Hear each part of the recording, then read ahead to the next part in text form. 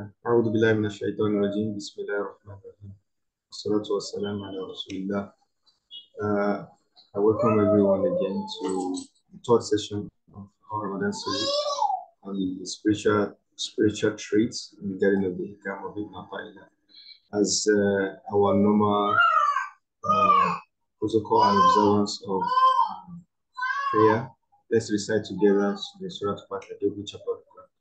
أعوذ بالله من الشيطان الرجيم بسم الله الرحمن الرحيم الحمد لله رب العالمين الرحمن الرحيم مالك يوم الدين إياك نعبد وإياك نستعين اهدنا الصراط المستقيم صراط الذين أنعمت عليهم غير المغضوب عليهم ولا الضالين. Now, so quickly, this is a continuation of the program. We've done the aphorisms number 88 and 89. I'm going to continue today. And so our facilitator is Dr. Mohammed Muneer'deen Olodo Al-Shafi'i, who is an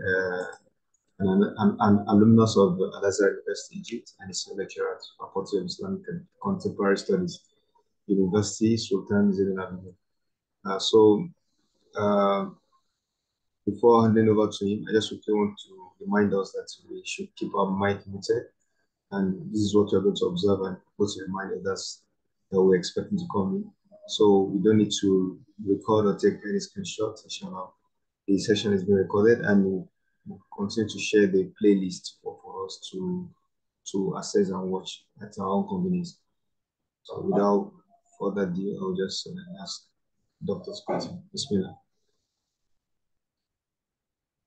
أعوذ بالله السميع العليم البصير من الشيطان الرجيم من حمسه ونفثه بسم الله الرحمن الرحيم الحمد لله رب العالمين والصلاة والسلام على أشرف الأنبياء والمرسلين سيدنا وحبيبنا ومولانا محمد وعلى آله وصحبه أجمعين رب اشرح لي صدري ويسر لي أمري واحلل عقدة من لساني يفقه قولي بجاه سنقرؤك فلا تنسى إلا ما شاء الله إنه يعلم الجهر وما يخفى آمين.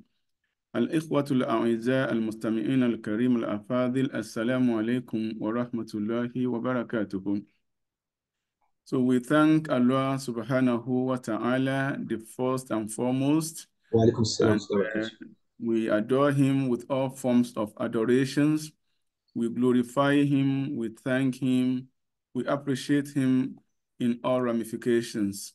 We do seek for his blessings and mercies in abundance being showered upon the noble Prophet Muhammad sallallahu alaihi wasallam, his households, companions, and followers until the day of reckoning.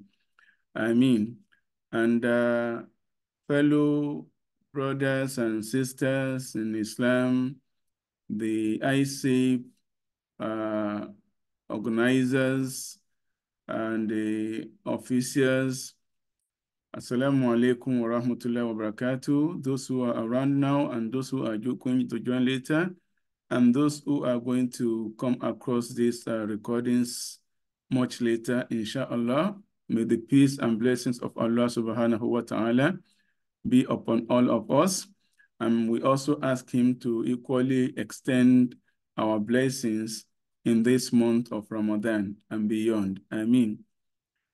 In continuation of our Ramadan Spiritual Treats, in the guiding of the Hikam of AtaiLlah Al-Sakandari for the Ramadan of this year, 1445, today is approximately the 13th of Ramadan in most part of the world, but in our own part of the world here, it was 12th of Ramadan.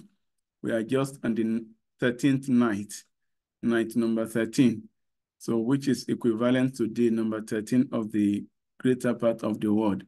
So there is nothing, there is no contradiction in that. It is just based on the timings. So we are 7 hours ahead of the most part that are having 13th today. So, and that is just the reason. But inshallah, we hope our Eid al-Fitr this year will be the same day. as we are going to fast 29, and we expect you guys to fast 30, inshallah. So with that, so this is just by the way, all right, for correspondence purpose. And the theme for today's discussion is obedience versus sinfulness, or obedience versus disobedience. So what is meant by this theme is very simple. Many a time, obedience leads to disobedience, and some other time, disobedience leads us to righteousness. So as we are going to see, there are many instances of this in Quran Al-Karim. I'm just going to reiterate on two only, but we can as well mention and start from the early life of humanity on the earth. So starting from Sayyidina Adam alayhi salam. So that is where obedience versus sinfulness started from. And by the way, our aphorism today is going to be aphorism number 95. Okay, inshallah, aphorism number 95. So which is based on that. So now, on Sayyidina Musa alayhi salam and Sayyidina Yunus alayhi salam, before we come to that, we look into the historical background of obedience and disobedience. So that started from the early time of humanity, from our great-grandfather or the father of humanity, Adam alayhi salam. So when Allah subhanahu wa ta'ala wanted to create him, we remember in the Quran, Allah says, Inni khalikum basharam min tin, or inni ja'ilun fil ardi khalifa. Specifically, Allah mentioned the earth.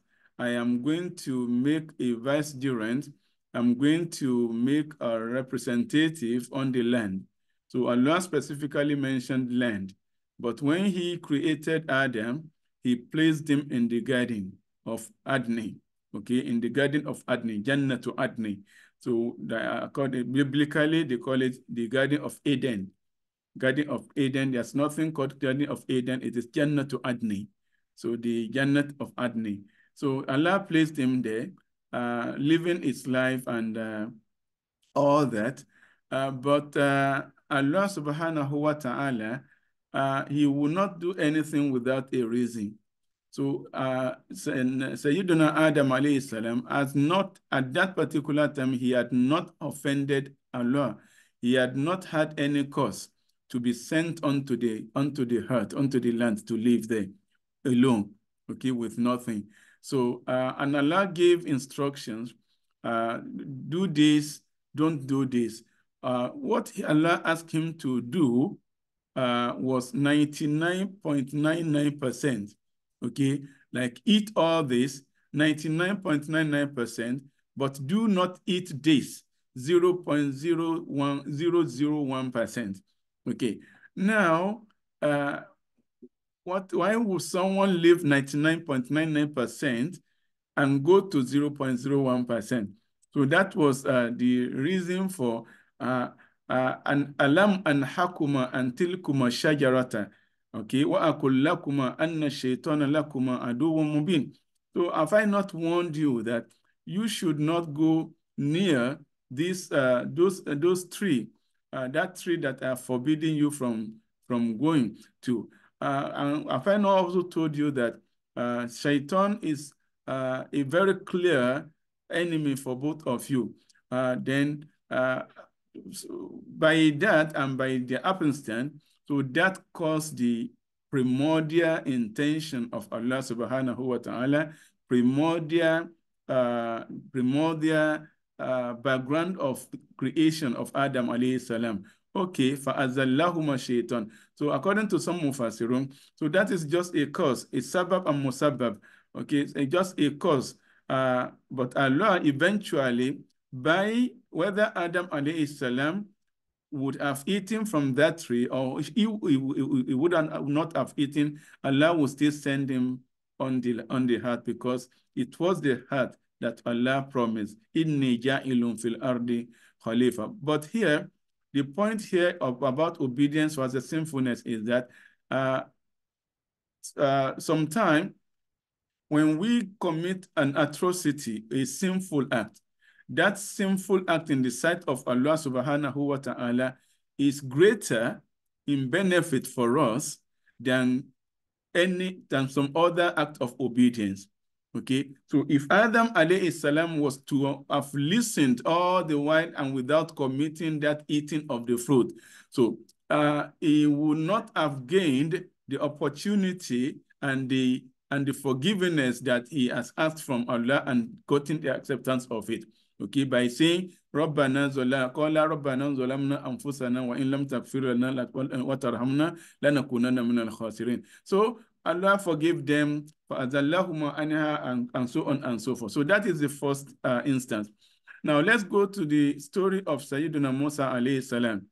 I think the ayah is there. Okay, starting from, this is in Surah Al-Kahf, starting from Surah verse number 60 through verse number 82. I'm not going to read the whole verses, okay, but when the background of the story, of the narration, is that according to Mufassirun, they call it Sababun Nusul, the reason, the revelational reason, okay, of this narration. Sayyidina Musa alayhi salam was in a gathering, let's say in a wa'az. He was giving admonition to people and talking to people. And one of the gathering asked him, by chance and by incident, Ya Musa, هل على ظهر الأرض عالم يعني رجل أعلم منك أو أعرف منك.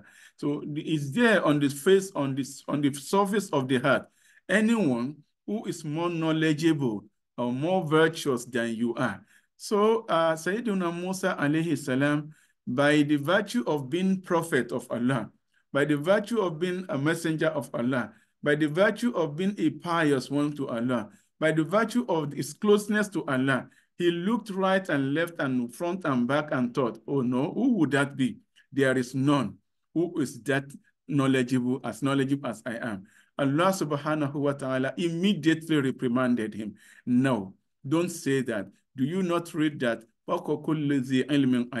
So there is above all those who claim knowledge, another person that is more knowledgeable than them. So by this, you have to go on a journey, on journey for seeking knowledge. Seeking knowledge as a prophet, as your messenger, Allah says, that is my word, and you follow. So immediately, Nabi Musa alayhi salam, he called one of his followers, his name, according to Mufassirun, they call him Yusha bin Nun. Yusha bin Nun. So according to some narration, he also became a prophet, but his name is not mentioned specifically as a prophet, but his name is mentioned in Mufassir, in Tafsir, Yusha. Now he called Yusha by telling him, La abrahu hatta abluga majma al-bahrain aw amudiya hukba. So Allah, the only clue Allah gave him was, take your belongings and whatever you can take, go to the tributary. When we were learning geography, we come across that word, tributary. Tributary is a place where two big oceans or rivers join together. That is where they call tributary. Okay, and I wouldn't know whether it is Maraj al-Bahrain yaltaqiyan baynahuma barzakhun la yabghiyan. I wouldn't know whether that is the interpretation of the tributary, but that is what they taught us in geography. So Allah told him, you go to a place, you have to go journey on the sea, and until you get to a tributary where two different oceans join together, two big oceans join together, then you are going to see a sign, you are going to see someone, one of our beloved servants, waiting for you to teach you that which you know not. Then how am I going to know So just go. But when you are going, go along with dead and dried fish. Dead, dried, frozen, fish. And wherever you arrive and the fish touches and turns alive and wakes up, so that is the place that you're going to find that servant of Allah, our beloved servant. So for now, so that is all the instruction now. So Nabi Musa had to take Yosha along and went there. We know all the story of the narration and all that. He went on the yacht, on the canoe or boat or ship. Then he started damaging a part of it. Later, he gave reason. And secondly, he saw a fishing boy and chopped off the head and pushed him in the river. And thirdly, they arrived at an uncompleted building, and they had to rebuild it because of his treasure beneath the house. So all this, he had warned Nabi Musa alayhi salam, innaka lan tastati'a ma'iya sabra. So we remember, learn that he used. For him to have known that Nabi Musa will never, he said, you will never learn. He didn't say la, he did not say, he said, learn tastati'a, you will never be able to be patient with me. You will never, but no problem. I accept you as a student because I got instruction that I should teach you what you don't know. So now, with all that, all these lessons, what is the reason for all these lessons? If Nabi Musa alayhi salam did not, if he had not overstepped in his answer that he gave to that adherent, that he was the only and the most knowledgeable, there was no one other. So by that was a grievous sin that he committed, and it was through that grievous sin that he learned so much that he knew that he learned, and for us also today that we learn that we have to be patient. So many a time, as we're going to see in the aphorism, Allah subhanahu wa ta'ala happens tense, make us to commit a sinful act, but however, he wants to lead us to a righteous path by making us committing that aspect. It may not be by our wish, but we may not even know the reason why we have committed it, but one way or the other, it will happen. Then by that, it will be a cause for our righteousness. So it happens. And some other time, we uphold many acts of obedience, but in the sight of Allah, they are not just acceptable to him. He just doesn't want to accept them. Okay, another instance here before we go, the case of Nabi Yunus alayhi salam. So when he was sent to his people, and this is in Surah Al-Safat, that is immediately chapter after Surah Yasin, so 139 to 148. The case is, Nabi Yunus was sent to his people to warn them, and he tried all he could, and still they did not listen to him. So he got fed up. So he promised them of the reign of the anger, the anger and the wrath of Allah. He promised them, he gave them 7 days. That I give you 7 days, I promise you 7 days. In 7 days, rain of sadness and stones will rain on you, and all of you will be perished. Those people say, okay, no problem, it's okay. Just 7 days is enough for us to do whatever we want to do to prepare for ourselves. So Nabi Yunus, he did not carry Allah subhanahu wa ta'ala along. He did not carry Allah. So the first thing, releasing that statement, he didn't carry him along. So only after issuing the statement, then he went to the place of his invocation with Allah. Then he told Allah subhanahu wa ta'ala, so the you have heard what I said, and I've promised them that we're going to punish them. So do not disappoint them. Please punish them in 7 days. Allah says, no, you are not to tell me what I should do. I send you to them. I did not ask you to promise them any wrath. I said, continue talking to them. And I said, but they didn't listen to me. Then they are stoning me. Yeah, okay. So you do not listen to me. You should have just come back to me and listen to what I would say. So, okay, anyhow, I have promised them, and it has to happen. So, divine argument, okay, as Allah wished it. And so first day, second day, third day, and you know the people, they will always come to his door mouth and say, oh, Yunus, okay, what about what you promised us? We have not seen anything. This is the first day, this is the second day, third day, fourth day, and the sixth day, Nabi Yunus still realized that Allah was not going to budge. He was not going to punish these people. So he carried his luggage, packed everything. He left these people, and whether to save his own self from disgrace or to escape the wrath, because he knew Allah will not leave him, forsake him. So he left, and he was journeying on the sea, and it happened as we heard in the we learned in the story that something happened. There was turbulence on the sea, and they had to check everybody's conscience. Who was the one that who was the slave, the servant that escaped from the master, and by happenstance, they did not check, they knew him as a pious and did not check him. They did not even suspect him for anything. But on checking every other person, and including the voyager, the driver of the ship, and said, okay, there's no one here. Then just by a thought, they said, okay, why not we check Sheikh? Let's also check Sheikh, and maybe we don't know, but we're not suspecting anything. He's a man of God. Let's just see and check his name, put his name on the scale, and let's see. Immediately before even finishing his name, they realized that he was the servant, he was the slave that escaped from his master. Oh, so immediately Yunus realized the danger in that, and he was thrown in the sea. And there, a fish was already praying fervently for Allah's food, for sustenance. So he was hungry. The fish has been hungry for a while, and it just opened its mouth and asking Allah to sustain it. And there comes the prophetic food into his mouth. And immediately the food came. Allah warned the fish, your stomach shall never digest this one.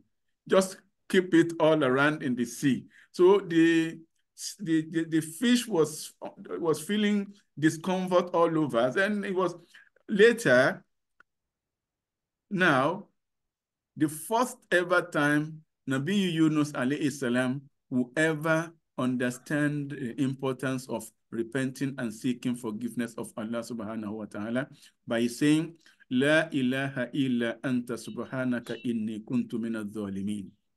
So there is none except you, O Allah. I have wronged myself. I'm the one that I've been unjust to myself.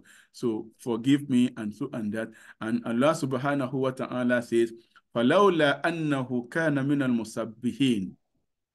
I did not that he was he found himself among those who glorified us, who sought for forgiveness, because he said, La ilaha illa anta subhanaka inni kuntu minaz zalimin.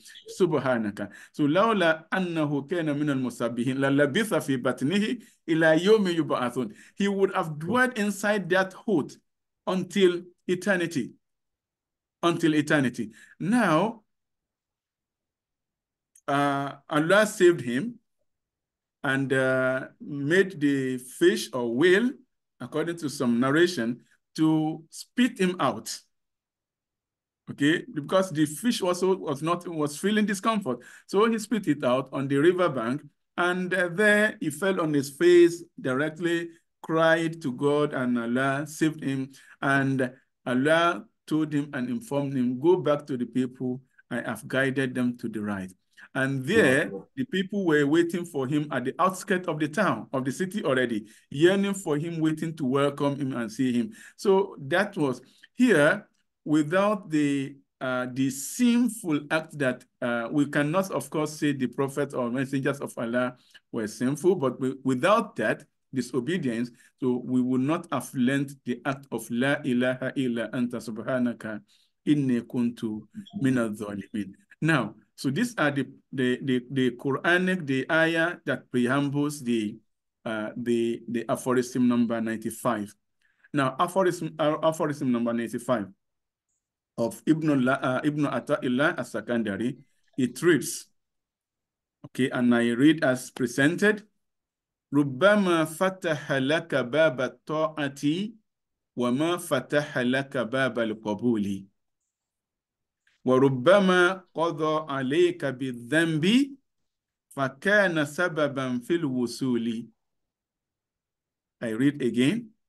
ربما فتح لك باب الطاعة وما فتح لك باب القبول وربما قضى عليك بالذنب فكان سببا في الوصول. Now, Ibn AtaiLlah Al-Sakandari, he is fond of using laka, you in throughout the aphorisms, because he is directing all those conversations to his self, to his soul, as a murid, taking himself as an example of the murid. Okay, the seeker of the truth. So that is the reason why he uses laka, you, throughout the aphorism. Now he says, Rubbama fataha laka baba at-ta'a. Okay, in between fataha laka, we have Allahu. Rubbama fataha Allahu laka baba ta'ati. So perhaps Allah opens the door of obedience to you. وَمَا فَتَحَ لَكَ بَابَ الْقَبُولِ. But he has not opened the door of acceptance to you. وَرُبَّمَا قَضَى عَلَيْكَ بِالذَّنْبِ. Perhaps sometime he destined on you to commit a sinful act. فَكَانَ سَبَبًا فِي الْوُصُولِ إِلَيْهِ.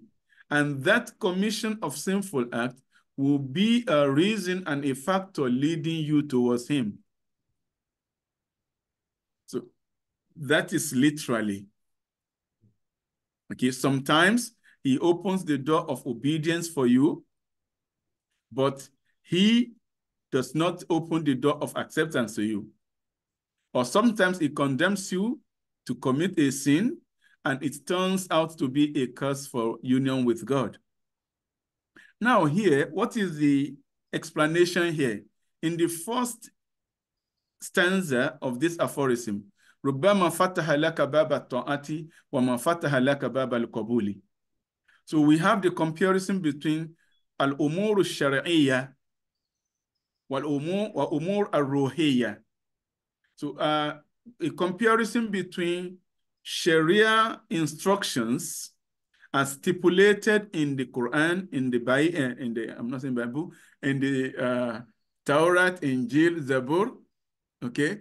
The Sharia actually a very narrow path and narrow way, and rules and regulation, let's say, that we are to follow. Now, those are words, letters written there to be followed. But there are some other aspects of that are spiritual that are not directly noticed in the rules and regulation. So sometimes we might pray, we might siyam, we might fast, we might execute all forms of obedience, but still we do not find acceptance of those in Allah subhanahu wa ta'ala. So that is meant to say, it is up to Allah subhanahu wa ta'ala to accept what we present to him. So all we know is we should do it as he asked us to do in Sharia, but the acceptance does not follow that once we have done it, it will be accepted. No. So that is just the instruction there. And some other time, the other stanza of the aphorism, so we might see some people committing sins and atrocities and leading a life that is not wanted. Okay, then we think that we are better than them because they are not doing what we are doing. They are not praying as we pray. They are not siyam as we are siyam. They are not doing what we are doing. We think that. But it might happen, it might be in the sight of Allah that we think that we are on that path, we are actually not being accepted fully. But the one that we see, or we refer to as a sinner, is actually on its way and on its path, on the right path towards Allah subhanahu wa ta'ala. So this is the concept of فَلَا تُزَكُّوا أَنفُسَكُمْ إِنَّ اللَّهَ أَعْلَمُ بِمَنِ اتَّقَى. You shall not exonerate yourself. He is Allah that only knows those who are pious and conscious of Him among you. So that is the literal translation. Now, let's go into Sheikh Abdul Majid Asharnobi, one of the commentators of the aphorisms of Hikam AtaiLlah Al-Sakandari, what he has to say on this before we go to conceptual message. He says, أن الطاعة ربما قارنها آفات قادحة في الإخلاص فيها. Many a time, the act of obedience may be accompanied, okay, some act of obedience may be accompanied by afatun qadihatun, some let's say some vices that affect our sincerity. Okay, we are doing the act of obedience. The moment we hear adhan, hayya ala salat, hayya ala falah. So we tend to leave everything, then we rush to the masjid, we want to pray. Now, you have someone whose last hope was you settling his problem and signing his paper before you go to Salat. And if you go to the Salat, it will not have enough time to get those papers and the other processes done for the rest of the day. It might be postponed for another week or another month, or never get approved. And no, I will never waste my time for you because of this. Now, yes, it is an act of obedience because we want to execute it for Allah subhanahu wa ta'ala, but qaranaha afatun qadiha. So a kind of vices have come into that affects our sincerity. The person will say, is it only you that prays? Don't we ask for some other Muslims that also pray, and they are lenient, they are more understanding than you are? So by that statement itself, we might have gotten the wrath of Allah subhanahu wa ta'ala against our disobedience. So, for example, kal-ijab, by being pompous, wahtikar, okay, being arrogant of what we do, wahtikaru man lam yaf'aluha, and suppressing and ridiculing those who are not doing what we are doing. I've seen many times some people ridiculing my layer, from all these years that you have been, why are you not? It has not been even one. So talk less of 2 or 3. Two. I said, okay, it is Allah that has not given me that. I actually hoped for it, but without knowing anything, something happened to our fellow. I don't know. I didn't get angry. I didn't get anything. But I was just like, oh, yeah, Allah, I'm praying for this also too. Why don't you make it just a lot and not for me? But something happened. Something happened. Our brother got into some issue, and medically, they had to shift all the layer that our brother had. So now my own layer is still there, but our brother doesn't have a layer because they have to take care of some underneath the screen of that. So may Allah subhanahu wa ta'ala forgive all of us. Now, this is just an example, just a kind of arrogance, and then we suppressing and ridiculing some other people who are not doing, who we think that they are not doing what you are doing.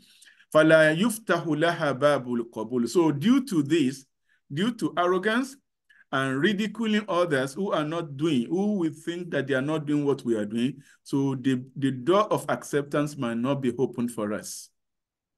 Although we think we are doing everything, but still we do not get the acceptance from it. وَرُبَّمَا قَارَنَ الذَّنْبَ شِدَّةُ النَّدَمِ. And some other time, when we see those people who are committing sinful acts, and Allah subhanahu wa ta'ala opens their heart to understand the gravity of what they are doing. So by that, shiddatu nadami.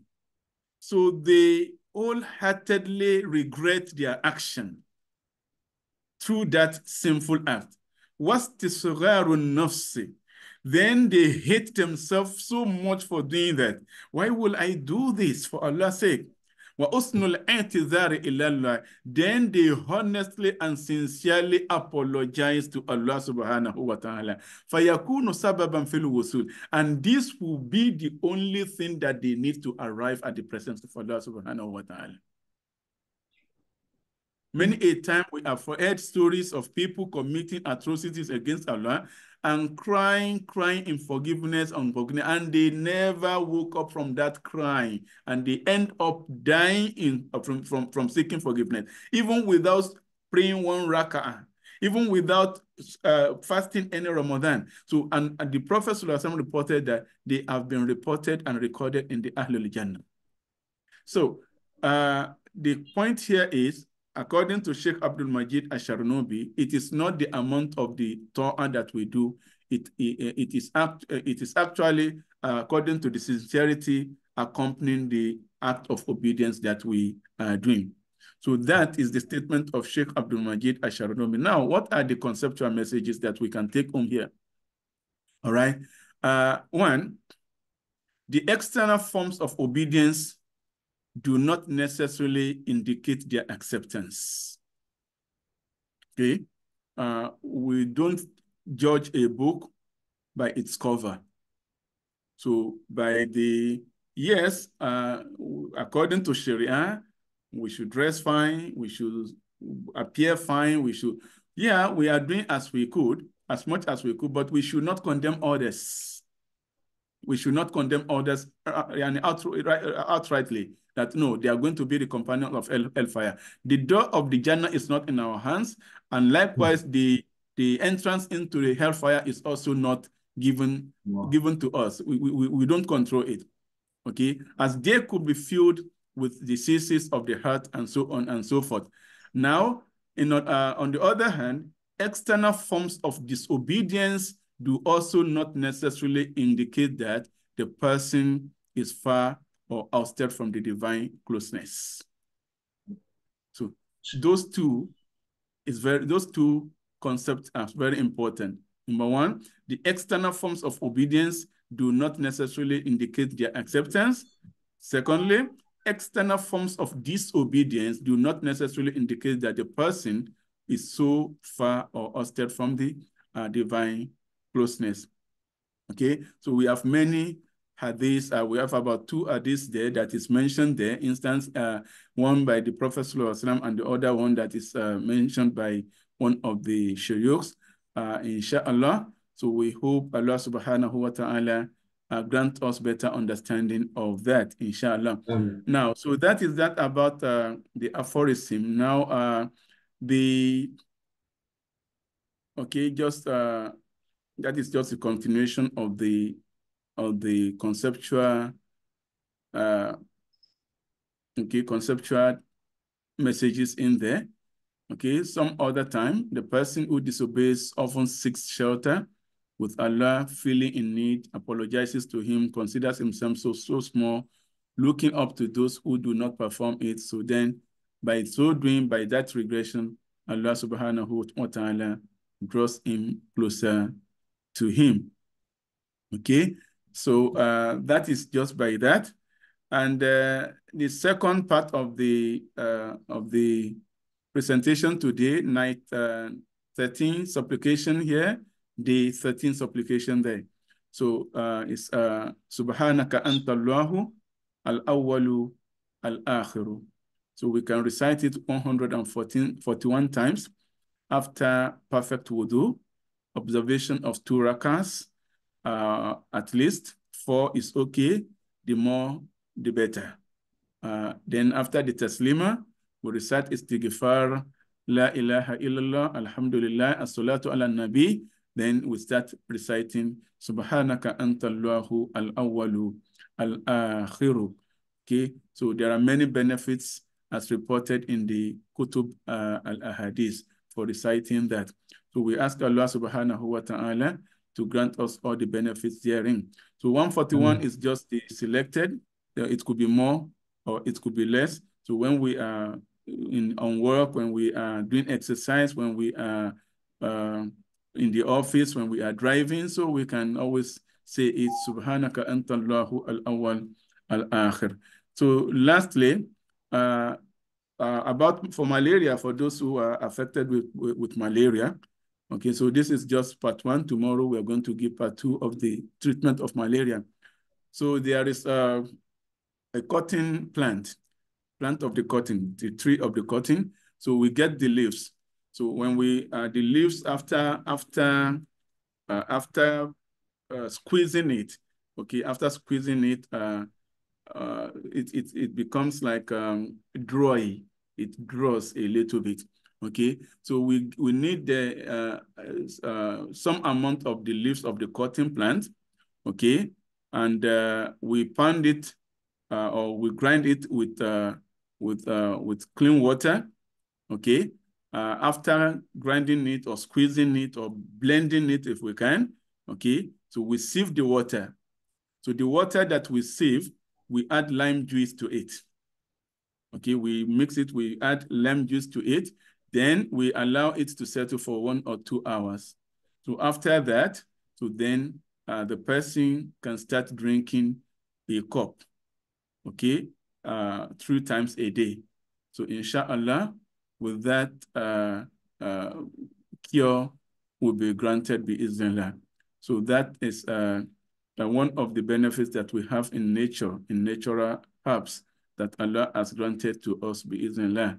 So we ask Allah subhanahu wa ta'ala to grant us better understanding and better usage of all of them. So bihada wallahu ta'ala a'lam. Jazakumullahu khairan for all the time. Dear, I'm going to stop here. I put all of you and myself under the protection of Allah subhanahu wa ta'ala, in whose protection nothing is lost and missed.